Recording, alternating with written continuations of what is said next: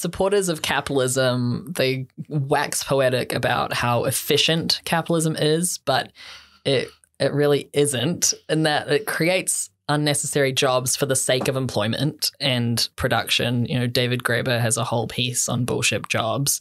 And what I mean by that also is that the capitalist spin on it is that capitalism and production is driven by consumer desire or consumer demand. But then what's the advertising industry for, right? Like, it's not informative. That's not what advertising is for. Advertising is to create a demand and a desire that's not already there. Right? They metaphorically sell us an idea in order to literally sell us a product. And so, I mean, advertisement, I think, is one of the most bullshit jobs, which is ironic because I often work in advertisement. Don't at me. But like, it's creating a desire because there is no desire, there is no demand, and then selling a product. Like, y'all should watch, is it Adam Ruins Everything's piece about wet wipes for adults?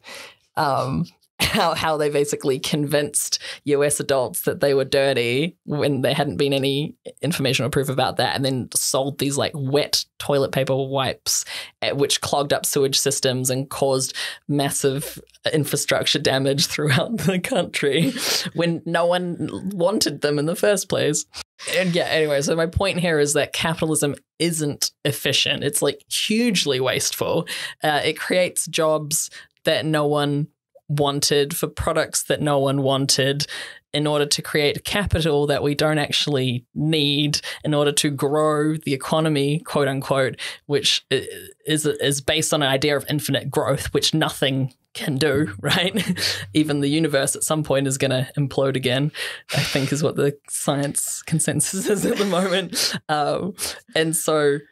And as Sandy said earlier, unemployment is necessary for capitalism.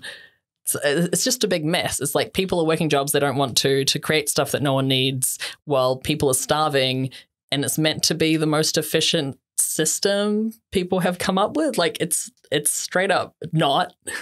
And there's so many good theories about other ways that society can be structured.